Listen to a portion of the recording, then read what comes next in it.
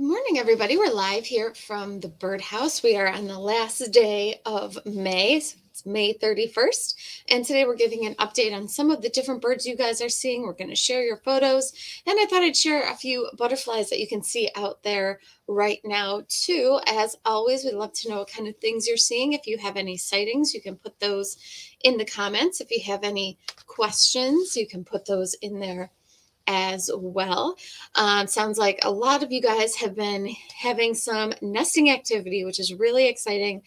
Birds are fledging, those eggs are hatching, and so there's a lot of that activity going on. Some of the birds are starting to leave. Some of those first broods from early on in the season are starting to leave the nest. So don't be surprised if you start going through more mealworms from the parents. The parents will grab those mealworms and feed them to their young. So a lot of that is happening right now as well. It sounds like people have bluebirds in their houses.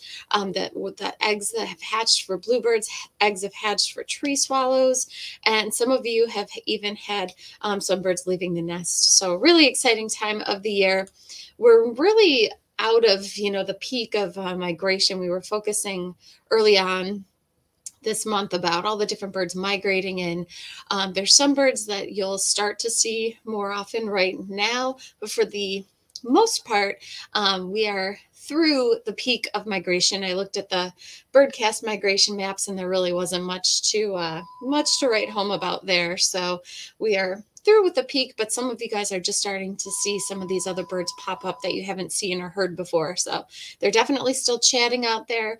If you're using your Merlin app, you might pick up birds that you had no idea were around you still, and we'll show some of those off today too.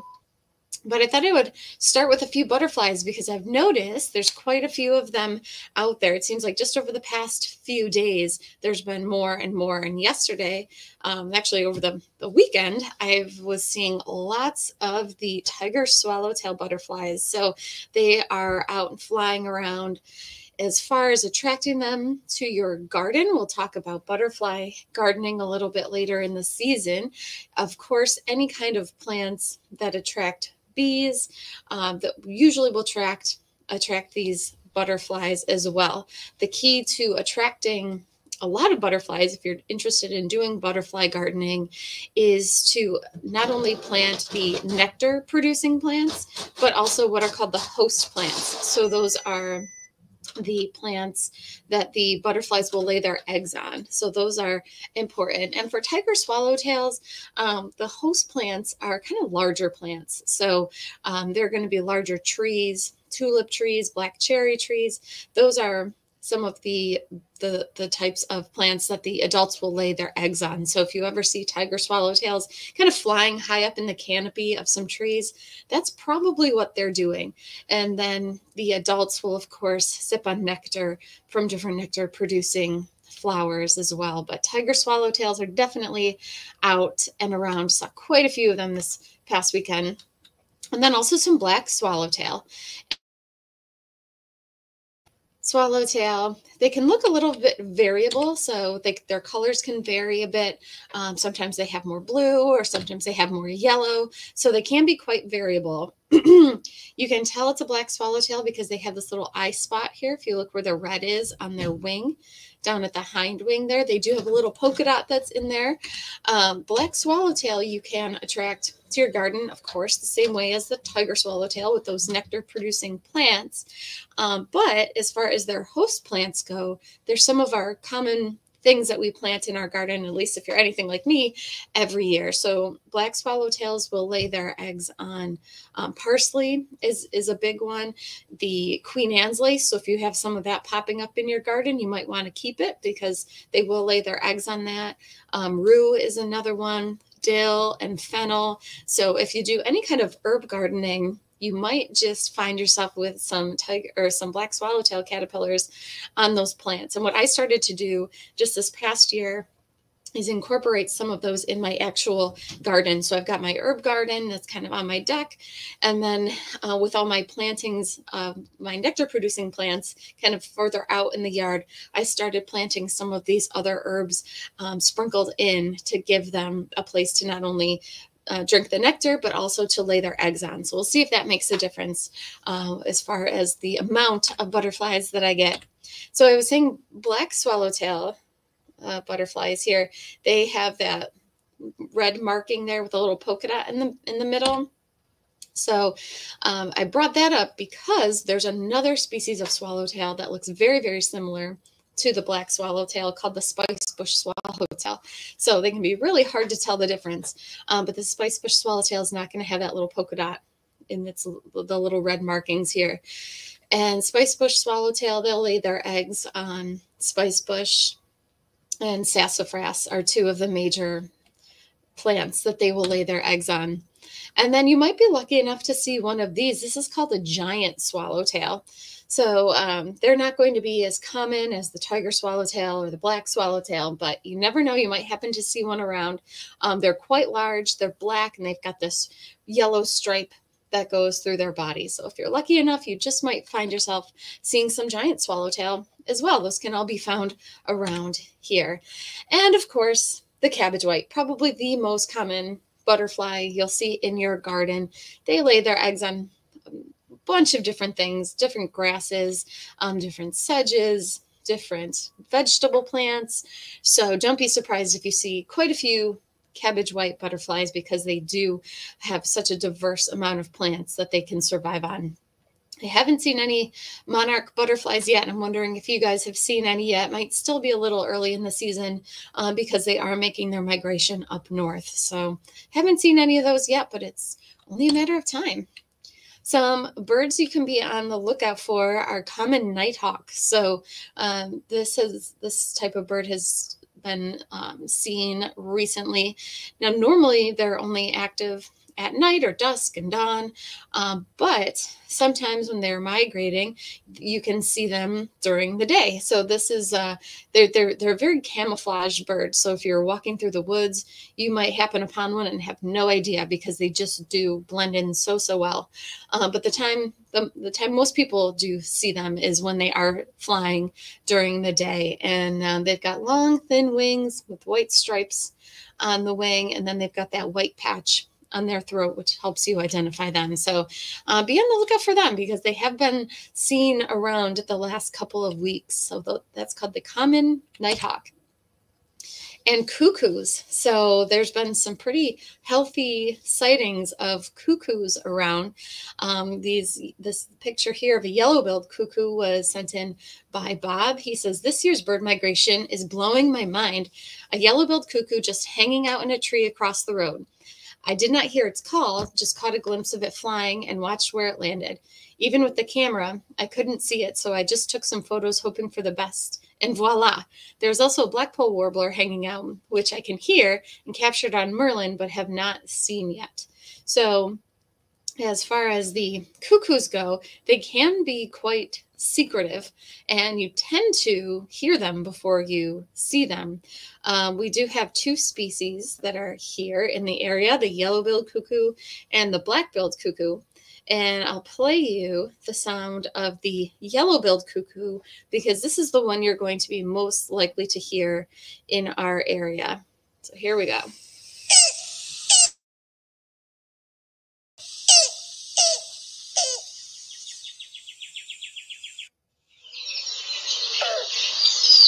So kind of an interesting call there.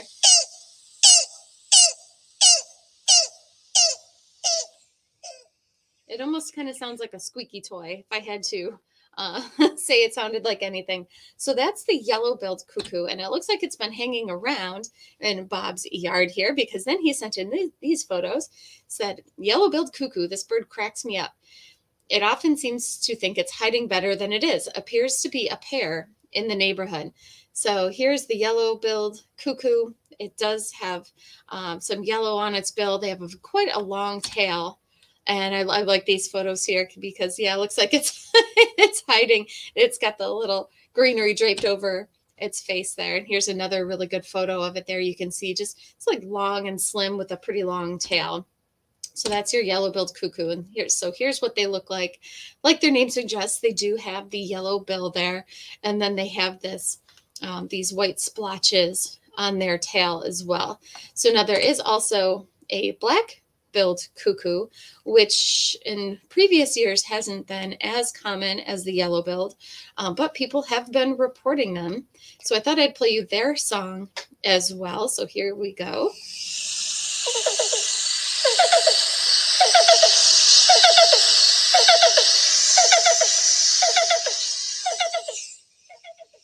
So it's in more succession than the yellow-billed cuckoo. So it goes quicker, but it also sounds kind of squeaky. And so these are the two different species that we have here, with the yellow-billed cuckoo seeming to be the more common of the two. So keep your eyes and ears out for them, because they have been seen around the area, and especially in places where there's a lot of caterpillars. They eat a lot of caterpillars, so you could tend to find them in wooded areas where there's a lot of that kind of insect activity. Some really other neat sightings that have been out and about are indigo buntings. So normally when you see photos of indigo buntings, they're the bright blue male, but here's a photo of the female just to show you what it looks like. Mark snapped this photo at Mendon Ponds of a female indigo bunting with some nesting material. So she's got a little stick in her bill there. So she is doing some nest building, it would appear. And then Bob sent in this series of photos. He said, I had an amazing experience this morning. Thought I saw two male indigo buntings chasing each other, so I decided to investigate. I have to say I was very excited, as this is one of my favorite birds. I ended up seeing not only two, but 5 male indigo buntings. They were chasing, singing, and often landing 10 feet from me. I did capture some photos, but I really just stood there in awe and took it all in. It was a memory I will keep with me for a long time. Nice to know there is still beauty in this world. So Bob had some really great sightings of indigo buntings, and he sent in these photos here of a whole bunch of male indigo buntings. So gorgeous bird. They will come to feeders here and there. And he also sent in these photos here, which are fun. He said, did someone say finch food seed mix? And so indigo buntings will sometimes come to feeders, especially if you have feeders with small seeds in them. And sounds like Bob has our finch favorite mix in his feeder, and that is a mix of Niger seed and sunflower hearts, ground up sunflower hearts. And they really like those. So they'll come to Niger seed, but if you give them that finch mix that has a little bit of something extra in it, that can help improve your chances. So here's the indigo bunting feeding from the finch seed mix. So they do like smaller sized seeds. So millet, Niger seed, and the sunflower hearts are your best things that you can feed in order to possibly attract one of these. So beautiful indigo buntings. And here's another photo sent in by Bob. He said, finally captured the male and female indigo bunting. This wasn't the photo I was going for, but I'll take it. So the female is there in flight, and then there's the male sitting on the ground. So some really neat indigo bunting activity at feeders, which is fun. The rose-breasted grosbeak activity seems to have dropped quite a bit, but the indigo buntings more than make up for it. And here is a cute series of photos sent in by Mark of cedar waxwings courting. And he says, interesting to watch as they would pass food back and forth. And this is a behavior you might see cardinals do it, especially in your backyard, where the male will grab some food and he'll feed the female. It's a behavior called allo feeding, and it's just one way to strengthen pair bonds, to have them feed each. Nice series of photos here of the cedar waxwings next to each other and feeding each other. And more cedar waxwing activity here sent in by Bob, who sent in this photo of a Baltimore oriole and a cedar waxwing, saying oriole and cedar waxwing hanging out together. So there's the two of those birds just hanging out on a branch. So Orioles are definitely still around. They seem to be coming to feeders a little bit less now. We'll probably see that continue to drop off as they're spending more time at their nests. That being said, you can always put out mealworms that can help keep them coming, especially once those eggs have hatched. And then ultimately they tend to bring their young back to the feeders again. So there can be a gap there of sometimes as much as a month or 3 weeks where you don't see the Orioles, but then they do tend to come back. So we do have a bit of a dry spell with them here and there. Here's a photo of a green heron if you're spending any time by the water. Of course, there's great blue heron, but you might just see a smaller species called the green heron. And this is a photo sent in by Mark of one of those. Great photo there. And flycatchers. Flycatchers can be difficult to identify because a lot of them look similar. So this is one of those instances where having the Merlin sound ID is really good because it can help you identify them based on their call. Here is a photo of a willow flycatcher at the Erie Canal sent in by Mark. Here's another photo of it. The flycatchers, a lot of them have very similar coloring, similar wing bars, so they can be a little tough to identify. Unless it's a big one like this. This is the great crested flycatcher. This is the largest species that we have here in the area, and they're quite yellow. They're quite large, and then they're quite yellow on their breast, and they've got that gray head. And they're a cavity nesting bird, so you might see them in the woods, hanging out in that kind of habitat because they will nest in those hollow trees.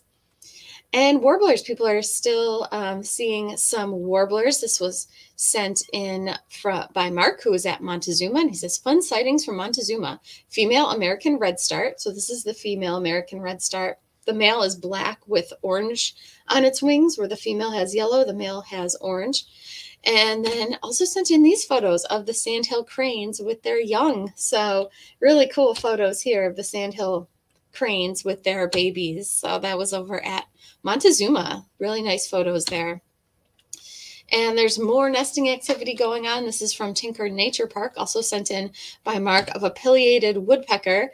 And you can see its chicks sticking their head out of the tree there, begging to be fed. So that's the kind of behavior you can see right now. If you're spending any time in the woods, keep your ears open for those chirps and the sounds of the chicks begging for food. And in the case of the pileated woodpeckers, the young do tend to stick their heads out of the tree and really beg for the food. So some really neat photos there of the pileated woodpecker and their chicks. And another cavity nester. Here's a northern flicker that's sitting inside a hollow stump, could be sitting on some eggs. So this was at Lock 32. So another cavity nester here, the northern flicker. So it's that time of the year. And then the young are starting to hatch and be out and about in the world. Here's a photo sent in by Karen. It says, first mallard family of the season on Canandaigua Lake. And boy, does she have her what would you say, her feet full, her hands full, her wings full here. She's got 10 chicks, it looks like here, that have hatched. So lots and lots of young there for the mallards. So sometimes it's quite amazing how many young a single bird will have. So that is the female mallard there taking care of all the babies, and it looks like they are underneath a feeder there, cleaning up a little bit of seeds that have spilled underneath the feeder. So neat sighting there. And another cavity nester, the chickadee. This photo was sent in by Chris, who says the chickadee parents have been so busy feeding the babies in the stump. So those eggs have hatched. We saw early on, Chris had photos of the chickadees bringing the nesting material to the stump, and now they are feeding their young. So the eggs have hatched, and they are actively feeding the chicks.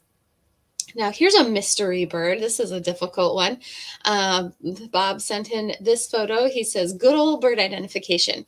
I have a photo that Merlin ID shows as a blackpoll warbler. I know it isn't the best photo in the world, but that is the one and only choice Merlin gives me, which was surprising. I'm guessing based on the photos provided in Merlin, the adult female is a possibility. Anyone have any thoughts? I thought warbling vireo, but the eye does look a bit different. I finally ordered the Crosley ID guide, Eastern Birds, to help me get better at IDing. I'm getting them much better, but some of the subsidies, escape me. I did capture a blackpoll warbler on Sound ID about a week ago. The photo I captured here is from Friday, May 27th. So this is a little bit of a difficult photo here, but you can see the bird kind of peeking out here. So this is a zoomed in photo, and this is a difficult one, but it sounds like it might be the female blackpoll warbler. So this is the female on the left, and then the male is on the right. So Merlin has identified it as a black-poll warbler, and it is hard to tell because it does kind of have that vireo, does look a bit vireo-ish to me, but it's quite hard to tell, so I'm not totally sure on this one. So this is a mystery bird that was sent in by Bob, and so the male is quite easy to identify. It almost has the same kind of cap as a chickadee, but it's much more striped and not as gray as a chickadee. But the female is more nondescript, and so Bob sounds like bought the Crosley ID guide, and that's this one here. And this is a really good book because it shows not only all the different plumages of the birds, but it shows them in their habitat where you could most likely see them. So this is a really good book if you're interested in upping your bird ID skills. The Crosley ID Eastern Guide is great. There's one for waterfowl as well, but there's also the ducks are in the Eastern book as well. So some more warbler photos that were sent in by Chris, who went to Firehouse Woods, and she sent in these photos. She said, here are a few of the warblers I was able to find at Firehouse Woods on Saturday, May 14th. What an amazing day it was. Here is the northern parula. There's the chestnut-sided warbler, the black-throated green warbler, magnolia warbler, Wilson's warbler, and the bay-breasted warbler. So lots of warbler activity going on. They're starting to quiet down right now and settle in on nests, and they're building their nests and sitting on their nests. So you probably won't hear them as much as you have been, but they are definitely still around. And hummingbirds are popping in and out of people's yards and feeders. Bob snapped this photo of the hummingbird sticking its tongue out and says, "Is it something I said?"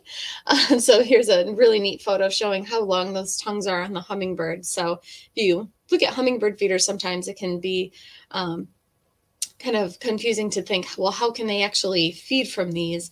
And they not only have those big long bills that they can dip into the feeder, but they do have those really long tongues to also drink from that nectar. So they can drink easily from feeders and those long tubular flowers. So here's a really funny photo of a hummingbird sent in by Bob. And there's also been some more nesting activity, not only with bluebirds and chickadees and woodpeckers, but tree swallows.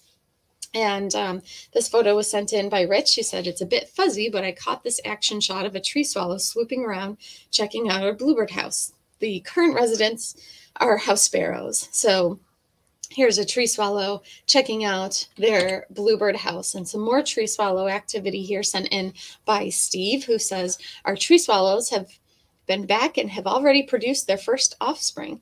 We get to sit on the deck and watch them fly in formation every evening now, chattering to each other during flight training. So sounds like the first round of tree swallow young have fledged from Steve's yard. And here's a photo of a tree swallow that I've got on top of one of my birdhouses. So they're just a gorgeous, gorgeous bird, bright, bright blue, bright iridescent blue with that white breast. So and then finally, now is a time where we do hear about this quite often, about window strikes.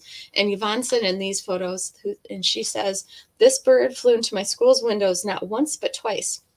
I flipped it over to help it out, left it alone after that to let it recover, but couldn't help but to take some pics. It's a thrush, I think. So during this time of the year, especially where there's birds migrating in and a whole bunch of the young, kind of more inexperienced birds around, window strikes can be a big issue. And you can put decals on your windows to help with that.